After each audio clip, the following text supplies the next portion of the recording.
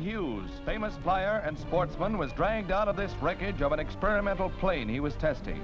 He was seriously injured. After ripping the corner from two homes in Beverly Hills, California, the plane finally plunged into this house. The force of the impact virtually wrecked the building and caused the plane to catch fire. The flyer said that the accident was due to motor failure shortly after his takeoff.